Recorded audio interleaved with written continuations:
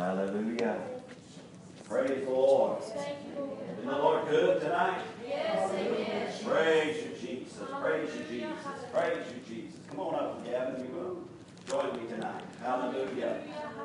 Hallelujah. Praise the Lord. Praise the Lord. Praise the Lord. Hallelujah. Hallelujah. Glory to God. Praise the Lord. Hallelujah. Glory to God. We're just going to sing. Hallelujah. We're just going to have time. Amen. I don't know about you, but I'm already having a time. So, what we're about to sing, you're going to know. And hopefully I don't mess it up. I do good when I don't rehearse or when I don't practice. But we're just going to sing to the Lord, and we invite you to join with us as we do this. Amen. I'm thankful for the blood of Jesus. I'm thankful for the blood of Jesus. I'm thankful for the blood of Jesus. It washes white as snow. I want you to use that. Hallelujah. I want them to hear you, not just me. Hallelujah. But we're going to sing it again. I'm thankful for the blood of Jesus. I'm thankful for the blood of Jesus. I'm thankful for the blood of Jesus. It washes white as snow. There's healing in the blood of Jesus. There's healing in the blood of Jesus. There's healing in the blood of Jesus. It washes white as snow. Sing it again. There's healing in the blood of Jesus.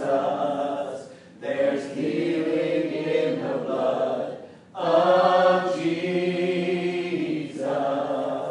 There's healing in the blood of Jesus. It washes white as snow. Lord, we're thankful for the blood of Jesus. We're thankful for the blood of Jesus. We're thankful for the blood of Jesus. It washes white as snow. If you're thankful, give him a praise tonight. Hallelujah, Lord. We're thankful tonight, God. Praise you for the blood. Praise you, Lord. Hallelujah. Glory to God. Oh, we're so thankful. Hallelujah. Glory to God. By the way, I sing better in the shower. Hallelujah. Amen. Or when I'm not supposed to be singing in front of people. Amen. Glory to God. Turn in your Bibles tonight to the book of Romans, chapter 5. Glory to God. Hallelujah. I'm so thankful for the blood. I'm thankful for the presence of God. I'm thankful for healing. Hallelujah. I'm thankful for every blessing the Lord has given unto us, even when we didn't even know it. Amen. Because He blesses me when I don't even know it.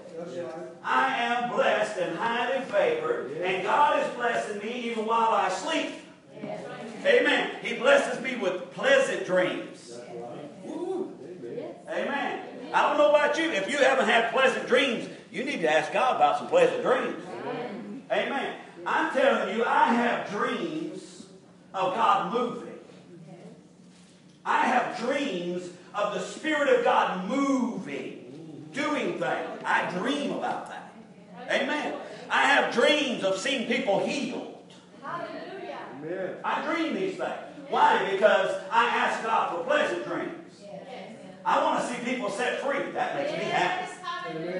Why? Because it makes God happy. Amen. So if it makes Him happy, it makes me happy. Amen. Glory to God. Hallelujah. We are in a series on the infallible proof God wants you healed. Infallible proof, meaning proof that cannot fail, that God wants you healed. This is week number 9 of the infallible proof that God wants you healed. Amen. We have already talked about reasons number 1 through 4.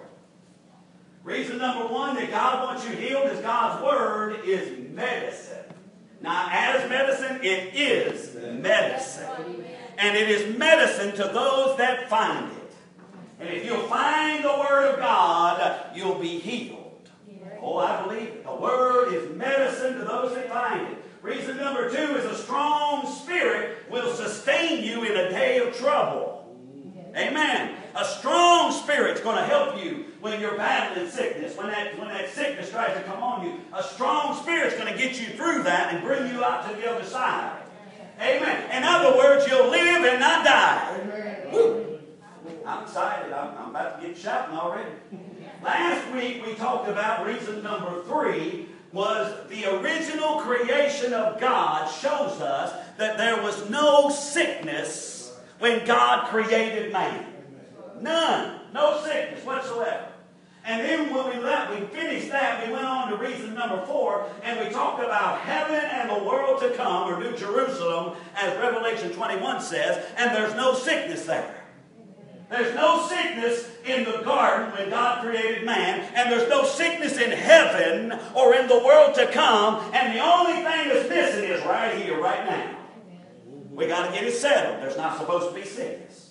It's not the plan of God. Romans chapter 5, verse 12, and again I must make a statement. I am amazed at my God.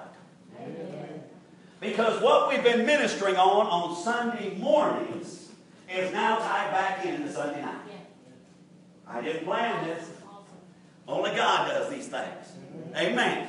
Because we talk about reigning in Christ on Sunday mornings, and one of our theme scriptures comes from Romans chapter 5. Amen. Amen.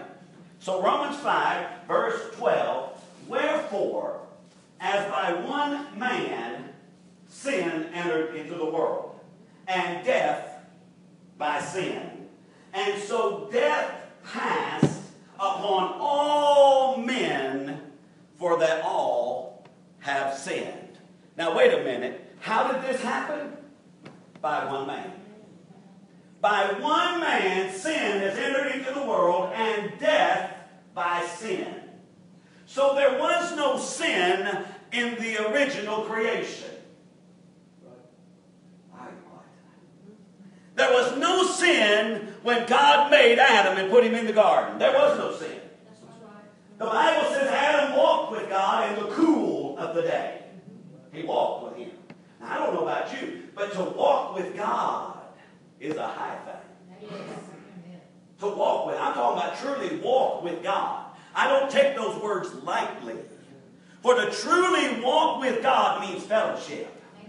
It means communion. It means we're becoming one. Yes. You can't walk together unless you're one. How can two walk together except they be agreed?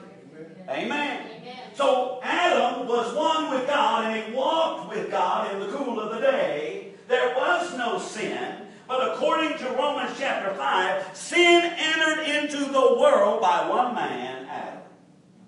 For Adam sinned. And because Adam sinned, death entered the world. Death entered. So I'm going to ask you a question that I don't have to answer. Don't have to ask, and that is, was there death in the original plan of God? You need to settle it. Because as of this moment, unless the Lord comes, man's dying. Death is the last enemy. According to 1 Corinthians 15, death is the last enemy. So all are going to die. And people like to quote the scripture and say, well, it's appointed unto man once to die. And they take that scripture and says there's an exact hour that you're going to die. That's a lie of the devil. Let me rephrase. There is an exact hour you're going to die, but it's not necessarily an appointed hour. It's appointed that you will die, but what you do on this earth determines how long you live or die. The things that you're doing in your life determines whether you live or die. If I go out and I do drugs all day, every day, week after week after week, guess what? I'm going to live a short life. Amen. Was that the plan of God? No. Was that the appointed time of God? No. Because the Word tells us that God wants us to live a long life and prosper. That's the Word of God. But people take the Scripture and twist it and say, well, that was their appointed time. It's a lie of the devil. Lie of the devil. You need to get rid of some lies. That's right. Amen. I think last Sunday morning I talked about some things that we believe that are hindering us in our walk. That was Sunday morning. There's some things that have been handed down from generation to generation that Mama said, and Daddy said, and Granddaddy said, and Great-Granddaddy said, and just because they said it doesn't make it the gospel. I don't mean to step on toes, but the truth is the truth. Amen. So, in the original creation, there was no death. It was not in the plan of God for death to be there. But all of our lives, we've been surrounded by sickness and death. Every one of us. We talked about it earlier.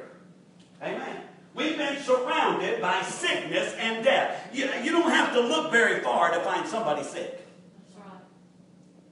There are some churches that are full of sickness.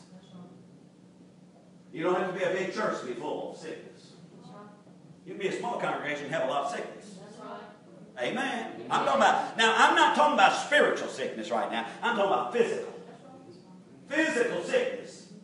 There's a lot of people that experience sickness, and again, if the Lord tarries, we see death. Amen.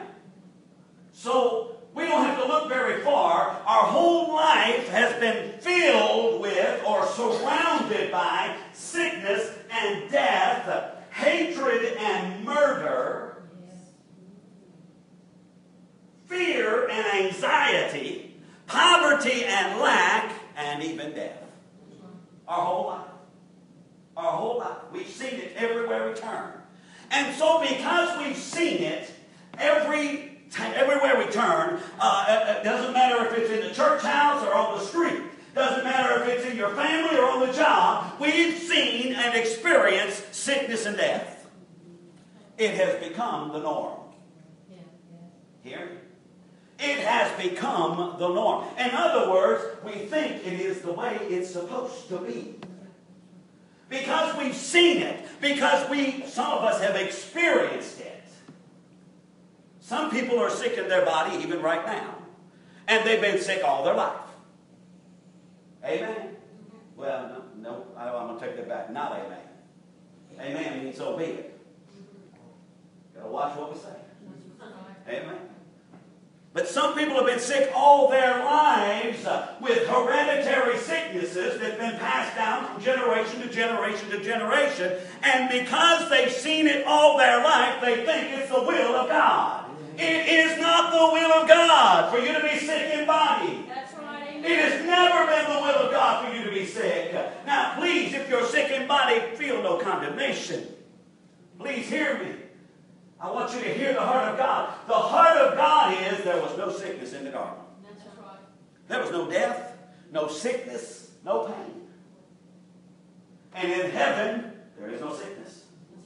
And the church today agrees there's no sickness in heaven, but we have a hard time agreeing about it here on the earth. We have a hard time. Well, when God gets ready, He'll heal you. Well, God's been ready since He created you. Amen. When He created man, He created him perfect. Perfect. We talked about it last week, and I guess I'll have to say it because some of you wasn't here and hadn't heard the message. But when He got done creating everything, He said, it's very good.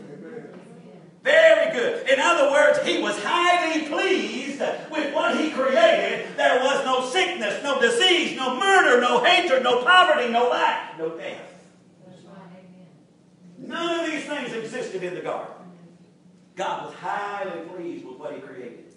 So when he looks at us today, I got to believe if we're dealing with sickness, he's not highly pleased. Now hear me, he still loves us. But we talked about this morning the fact that all of creation, Romans 8, 21, 22, whichever one it was, we talked about that the whole creation is groaning and travailing, looking and longing for the manifestation of the sons of God. Do you know the church is groaning? The church itself is groaning because they're looking for God to manifest himself in healing. In healing. Why? Because that's a manifestation. When Jesus walked on the planet, physically, everywhere he went, people got healed. Everywhere. So, if everywhere he went, people got healed, then what is the plan of God today? That everywhere we go, people get healed. Hear me now. I didn't say everywhere the ministry goes. I said everywhere we go. Each and every one of us are supposed to be carrying healing to a lost and dying world. Jesus didn't come up and ask people, do you deserve to be healed? Show me one person he asked if they deserve to be healed. There's not one incident in the Bible. He never asked if you deserve to be healed. Amen. Why? Because he already knew you didn't deserve to be healed. I don't deserve it. You don't deserve it. If it wasn't for the blood that we were singing about, I would deserve nothing but hellfire and damnation. That's why we sing about the blood. Thankful for the blood. Amen.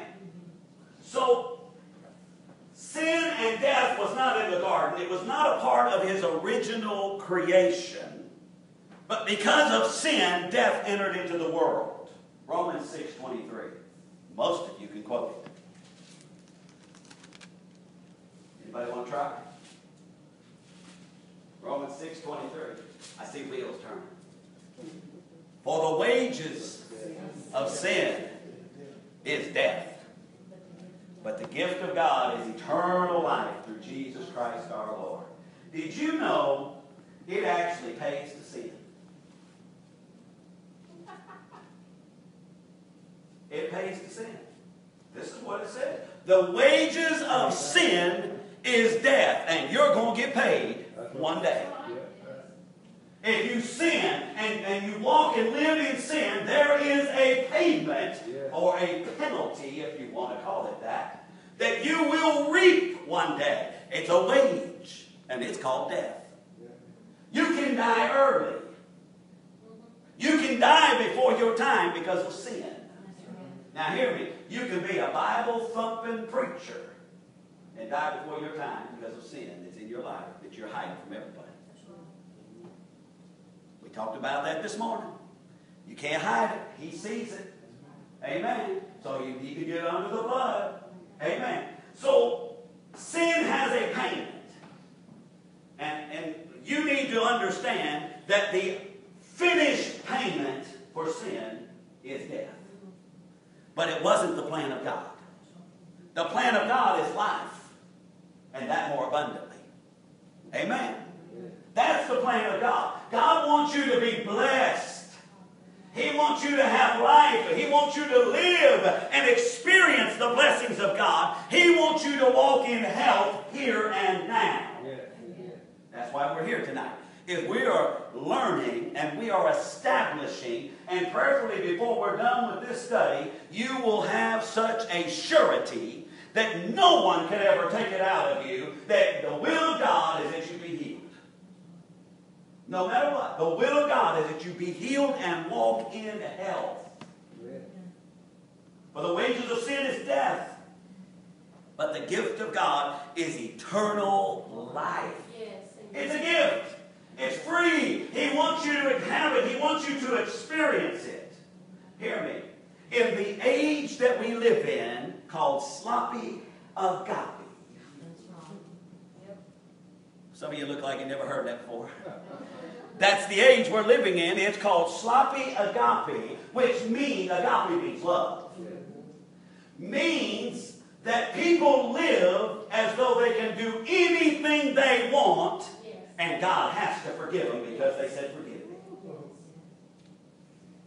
But do you know that you can only play this game so long? God knows the heart. And just because you say, forgive me, doesn't mean you're forgiven. The average person will cry out, Lord, forgive me, because they got caught.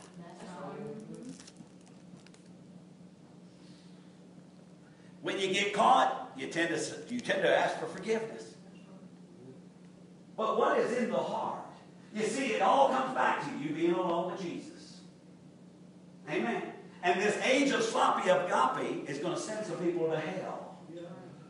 Because they're living a life full of sin, which has a repercussion called death. And on the other side of death is hell. You're only going one of two places, heaven or hell. But hell was not the plan of God. Never was. Heaven's the plan of God. Heaven, He wants you with Him. The whole plan of God, why He put man here, was to fellowship with Him. That's right. To walk with Him, just like Adam did in the cool of the day. Walk with Him, know Him, and fellowship with Him. Experience His love and His mercy and His long-suffering. And just experience all of His goodness. That's the plan of God. But man, because of sin, is missing the will of God. And sickness is on the face of the earth. Turn to 2 Corinthians 7. Hallelujah. 2 Corinthians chapter 7. Glory to God. Glory to God. Everybody enjoying this so far? Amen. You staying with me? Amen. Hallelujah. 2 Corinthians chapter 7, verse 10. For godly sorrow worketh repentance to salvation, not to be repented of. But the sorrow of the world worketh death. You see, there's a whole lot of people that are sorry today. There's a whole lot of them. You know, we could spend some time and talk about some politicians that's been caught doing some things they shouldn't have done, using power to do things they shouldn't have done, immoral acts and stealing and just all kinds of things. And when they get caught, they're sorry. But it's not godly sorrow. They're just sorry they got caught. But godly sorrow works repentance. Godly sorrow is not just sadness because you're caught. Godly sorrow is, I recognize that I've sinned against my God. I recognize that I've done something that has displeased God Almighty. That's godly sorrow. But notice, true godly sorrow works repentance. In other words, if you're really sorry, there's going to be a change. Because repentance means to turn or to change from the way or the direction you've been going. So in other words, if you're going left, you turn and go right. We're talking about godly sorrow right now. Now hear me. Sloppy agape is not going to get you there. There are churches today that are full of people who are lifting up their hands and they're singing songs and they're saying amen and all these things. But they haven't experienced godly sorrow. They've experienced sloppy agape. They've experienced man-made justification. Man-made justification. In other words, justification through a religious system that tells them they're okay with God. There is no man that can tell you you're okay with God. I don't have that power. You can't come to me and tell me your sins and me forgive you of your sins and you be okay with God. That's right. I'm sorry. I don't care how much you try to pay me. I don't have that ability. Only God can justify. Only God can cleanse. And only God can forgive. I'm talking about true forgiveness. Truly washing us with the blood of the Lamb and making our hearts right. Many people today want the blessing, but they don't want to repent. Many people today want God to give me, give me, give me. They want to be healed. They want to be blessed. They want God to bless them on the job and bless them in the family and bless them in this and bless them in that, but they don't want to change. Until we change, we won't experience it. You can't get the blessing without change.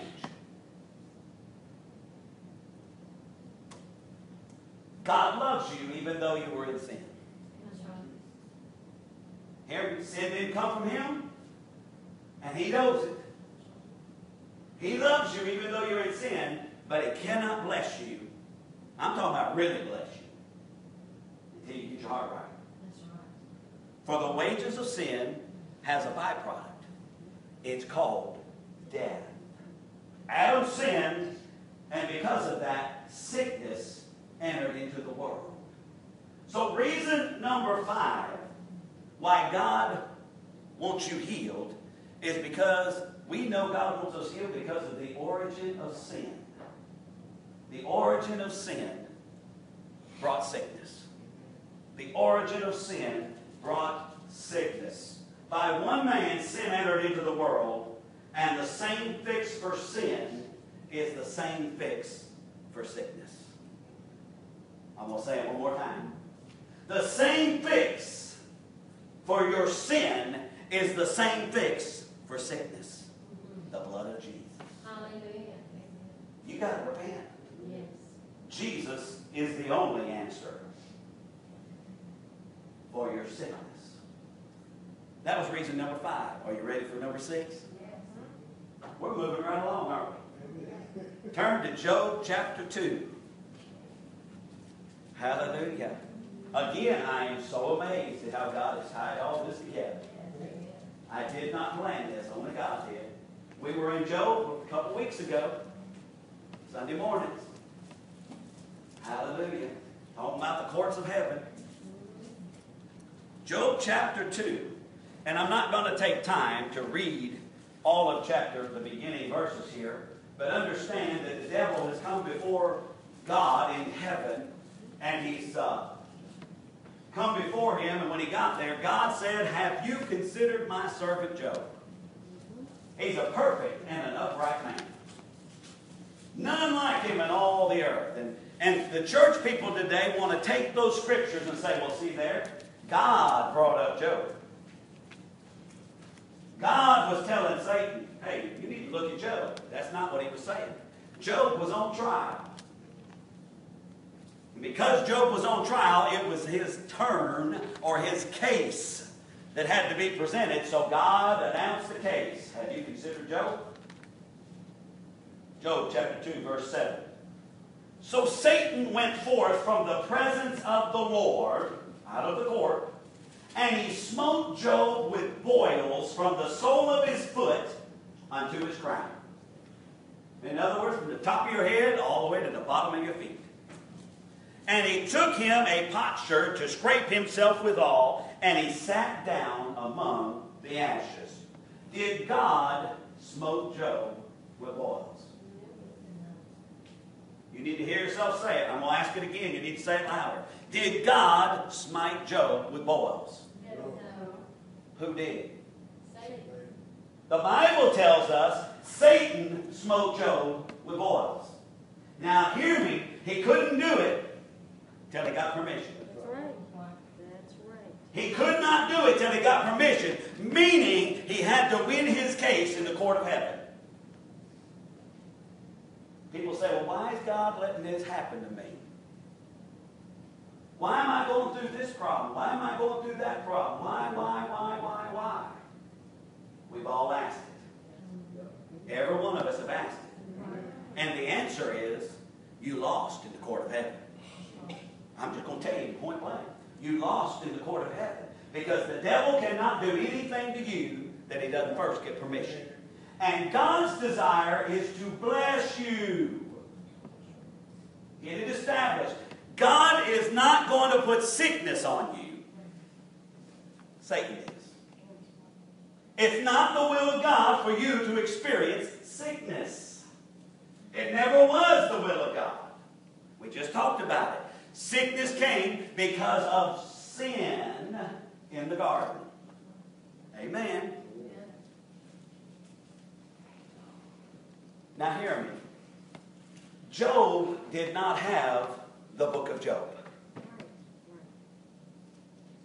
Job didn't have this Bible that you got. He couldn't read about Satan coming before God and saying, well, you know, have you considered my servant Job? And Job saying, well, you got a hedge about him. I mean, Satan saying, you got a hedge about Job. I can't touch him because you won't let me. Hear me. Satan realized he could not touch Job because of the hedge of protection about him. There's protection in the blood. Yes, amen. So Job didn't have this Bible that you and I have, the luxury of reading the Bible and getting strength out of it and getting understanding of how the devil works and how he's trying to attack you. I'm going to suggest to everyone who can to be here next Sunday morning, because I already know what I'm ministering, and you're going to want to hear it. I'm just telling you ahead of time, because there's some things that are going on in your life that you may not be able to put your finger on, but we're going to talk about it next week. Amen? Yeah. We're going to give you some reasons why you're going through some of the things you're going through. Job didn't have the scriptures, but Job knew one thing. He loved God, and one day he was blessed, and the next day everything was gone. Job was a wealthy man. Job was very wealthy. God had blessed him greatly, and the devil came and he said, well, he's only blessing you, he's only serving you because you blessed him. So God said, well, he's in your hand, do with him as you please, just don't take his life. Can't take his life. Hear me? Satan still can't take your life. You need to settle this. The devil's not going to take you out. Wow, that's quiet. Looks like you ain't never heard that before. The devil is not going to take you out. If you go, it's because you choose to go. If you go, it's because you give up.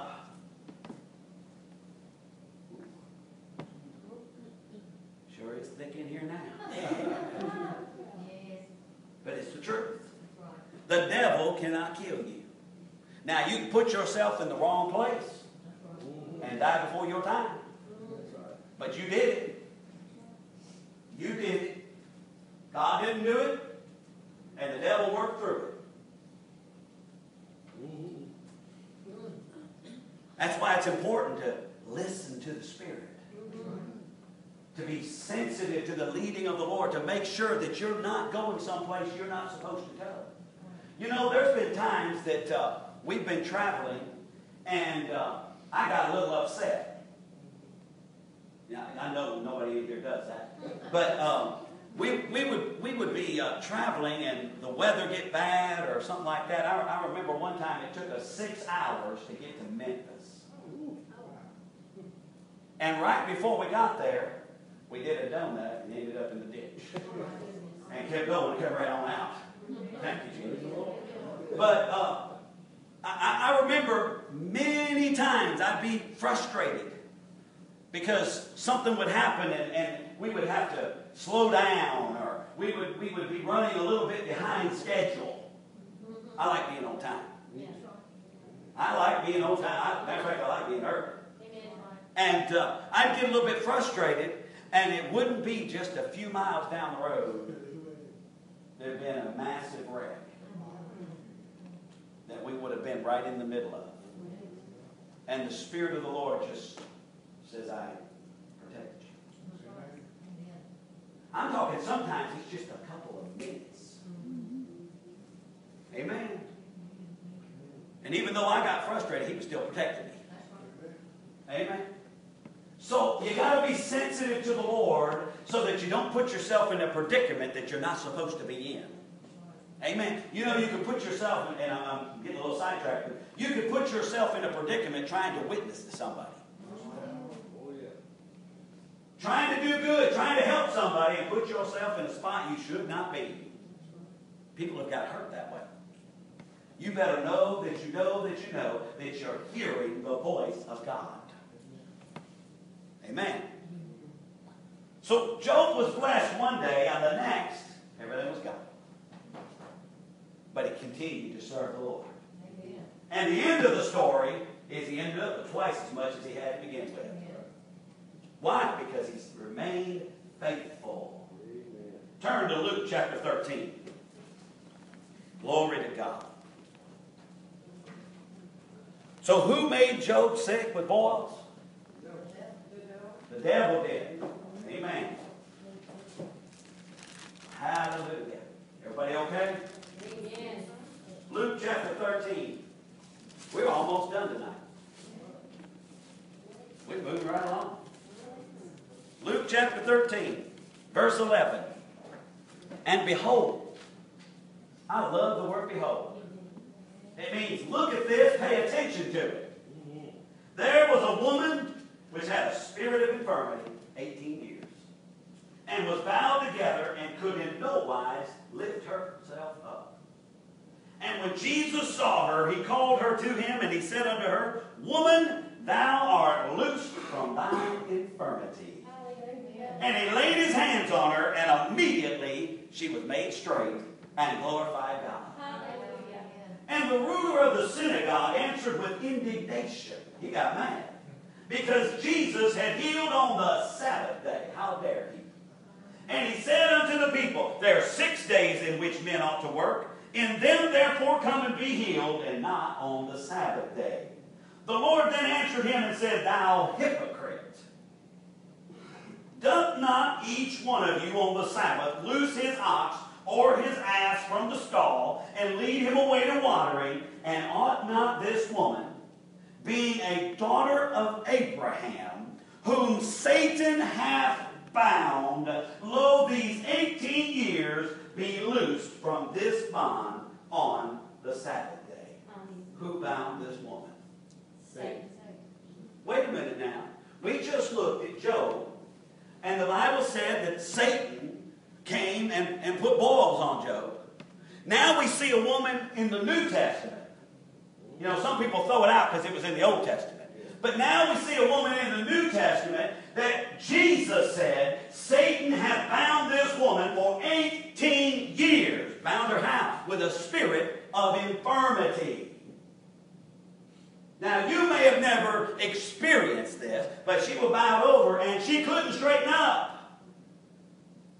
No matter how hard she tried, no matter who she went and saw, they could not fix her. She was bound by Satan. By Satan. Look at Acts chapter 10. We are almost done. Acts chapter 10. I almost said this is one of my favorite scriptures, but there's so many. To me, this is an evangelist scripture. I love preaching this scripture. Acts chapter 10, verse 38. How God anointed Jesus of Nazareth with the Holy Ghost and with power, who went about doing good. What did he do? He did good. He did what? He did good. And healing all who were oppressed of the devil, for God was with him. Did he heal some of them? Did he heal the ones he thought about or thought that it would be okay to heal? No, he healed all that were oppressed.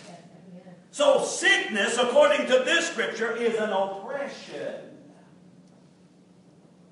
An oppression. There are many people who have been oppressed by the devil through sickness. Now I've got to ask you, was blindness an oppression? Yeah. What about dumbness? Yeah. What about lameness? Yeah.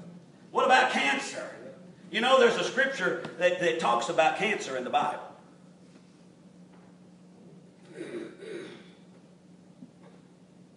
The woman with the issue of blood was experiencing cancer. Wow. Cancer is what caused her bleeding. Wow. That's cancer. Amen. My grandmother had it.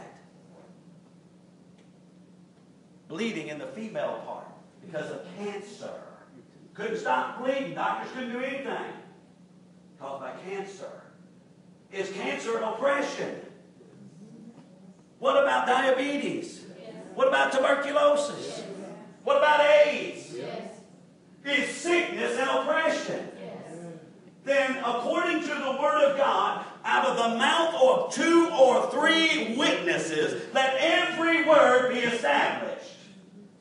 So in Job, the Bible says that Satan put boils on Job. In Luke, we read where the woman with the infirmity bowed over a spirit of infirmity for 18 years, that Satan had bound her. Sickness. And now we just read where Jesus went about healing all that were oppressed of the devil. In other words, they were sick because of the devil. So I think we have enough scripture to make it a sure thing in our hearts and in our mind that sickness is of the devil.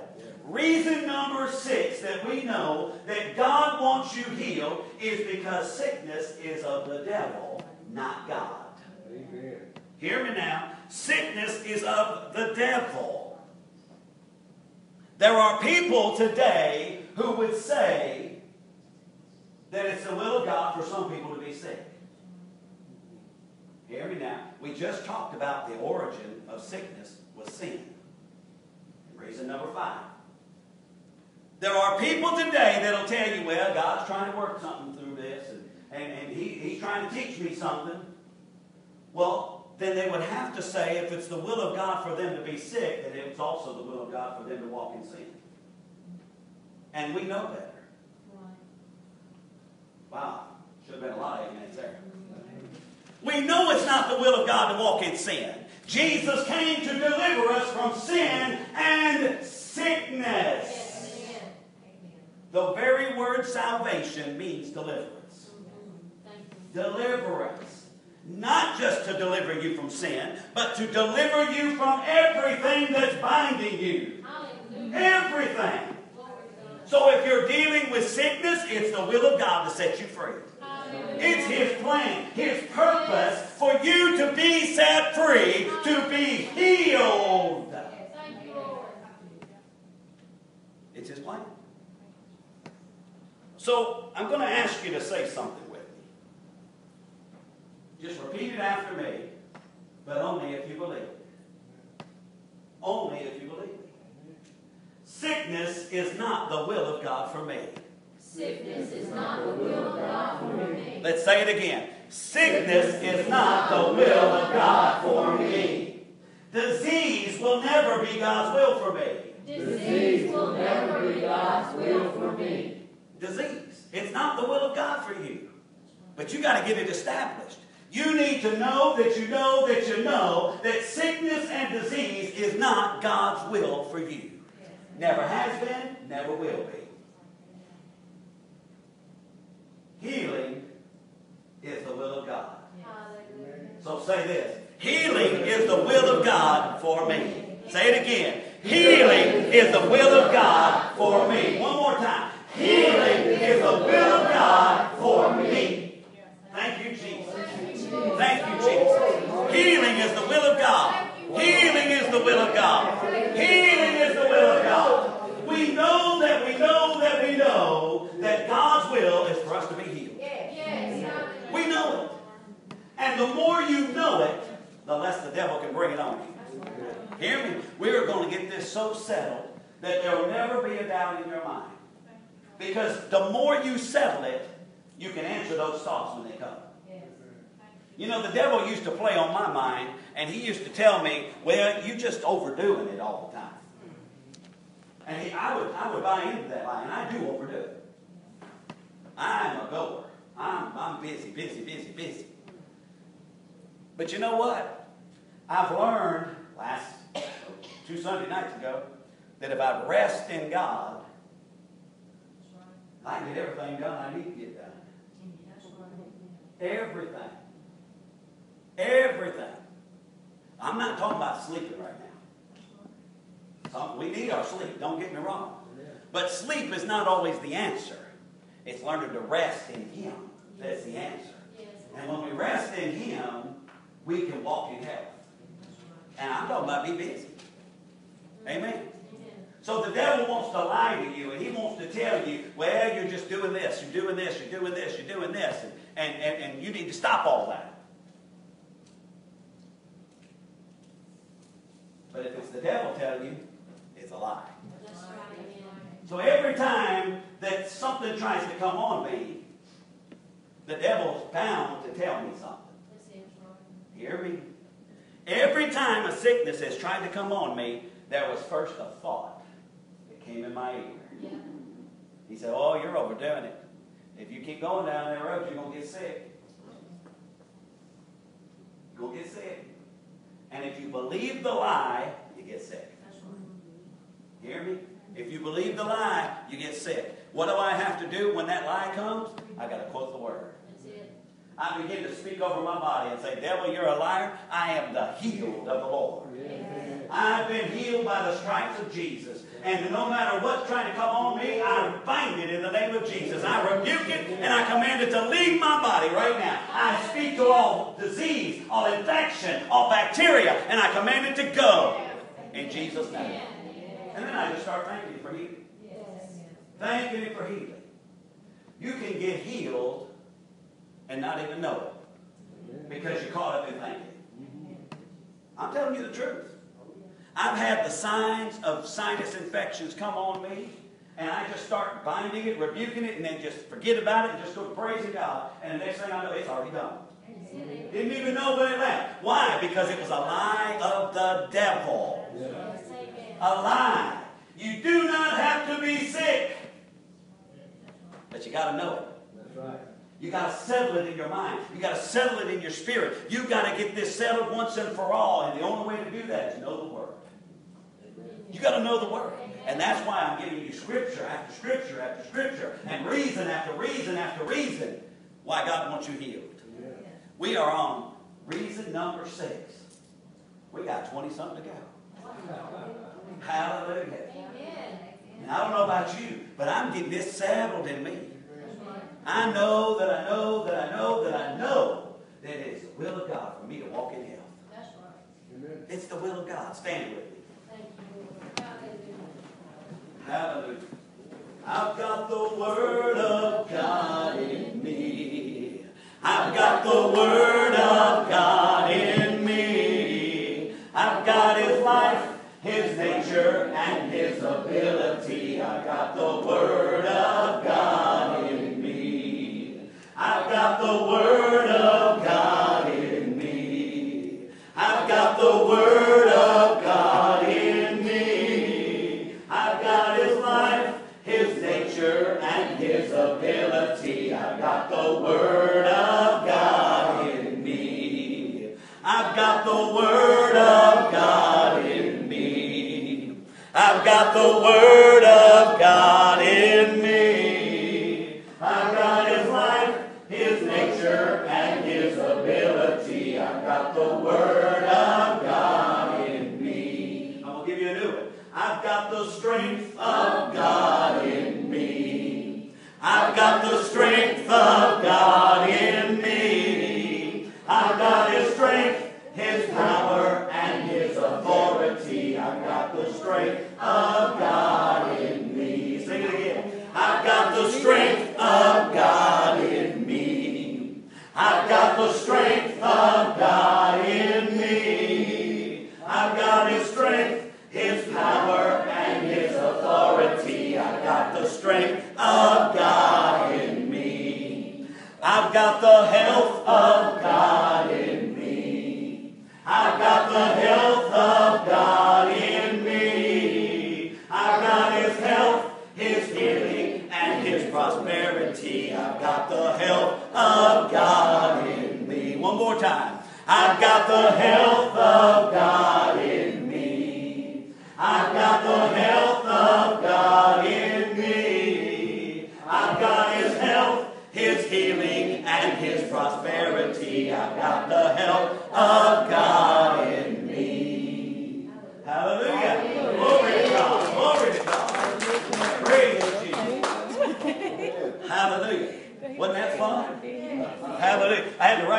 that's all what you get. Praise the Lord. Is there anybody here tonight that needs prayer for anything? We want to pray for you. We want to make sure that you don't leave here with any sickness, any disease, any infections, any bondage of any kind. If you need healing or help from God, we want to minister to you tonight. Yes, hallelujah. You got to step out. Right. Hallelujah. Praise the Lord. Praise the Lord. Glory to God. Come on up. Come on up. Anybody who needs prayer. It doesn't matter what you need prayer for. If you need prayer, you need prayer. Amen. And you say, well, Brother Dan, I've been up there so many times. It doesn't matter. No, I'm saying everybody. And I don't care how many times you've been at this prayer altar. It doesn't matter. You come until you get what you need. Amen. Amen. I mean it. I'm very serious about this. You need to be here every chance you get in this altar till you get what you need. That's right. You say, well, then I'm tired of it. Well, then just tell Jesus. Amen. Tell Jesus. Because He's the one that's going to heal you. Amen. Now, what we're going to do is we're going to lay hands on you as the Bible says. The Bible says you can lay hands on the sick and they what?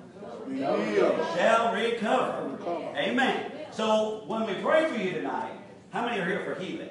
Raise your hand. Healing in your body. Okay. 3 out of 4. That's fine. All right. So when we lay hands on you tonight, what's going to happen? Healed. You're going to be healed. Yes. Hallelujah. It's not a question. It's not according to Brother Dan. That's right. You got to hear me now. You're not being healed by me. Only Jesus can heal you. I can lay hands on you, and obedience to the Word of God and the anointing of God can flow through me and bring healing into you, but you are the receptacle to receive it. Only you can receive it. I wish I could receive it for you, but I can't. If it was up to me, I'd receive healing for everybody. I would. I'd just be going around. Well, I got it for you. I got it for you. I got it for you. I'd be giving it out like gifts. That's right. I really would. But you are the receiver. And just like when you got born again, you asked Jesus to come into your heart, and boom, He did it. I mean, it was immediate. You didn't have to sit there and beg. You didn't plead. You didn't cry out and cry out and cry. Well, some people did. But you didn't have to. Amen. All you had to do was ask Him. And when you asked Him, He did it. The same is true with healing. It's the same thing. By faith, I receive. By faith, I receive. Give me a few prayer warriors to come up here behind these. Hallelujah. Glory to God. Glory to God. So we're about to pray. And as we pray, what's going to happen? Hallelujah. Healing. Healing. Healing. You're going to be healed. Hallelujah. Now, here's one of the things I've got to say real quick. And I don't know how else to say it, but just to say it. If I give you a gift, what are you supposed to do? You're supposed to receive it. You take it, and what else? Receive it. And you say, thank you. Amen. When you get a gift, you're supposed to be thankful. Amen. So Jesus gave you a gift. He gave you a gift of healing. Thank you. Ooh. Thank you. So we're going to lay hands on you in obedience. And because the Word says lay hands on the sick and they shall recover, it's not a question. You're going to recover tonight. It's going to be done right here, right now. So all you have to do is receive it. Say, Jesus, I thank you that I receive my healing right now. In Jesus' name. Did you know that's the greatest part you play? Yes. You're receiving. You just receive. Now, a lot of people have a problem receiving. They like to give. I'm like that. I like to give. I really do. I like to give. And so when somebody tries to give me something, a lot of times I'm like, oh, no, you don't need to do that. Some of us are doing that to Jesus. He's trying to give you a gift. All you got to do is take it and say, thank you, Jesus. Thank you, Jesus. So right now, we're going to lay hands on you, and all you got to do is say, thank you, Jesus. And just receive your gift. In the name of Jesus. You ready?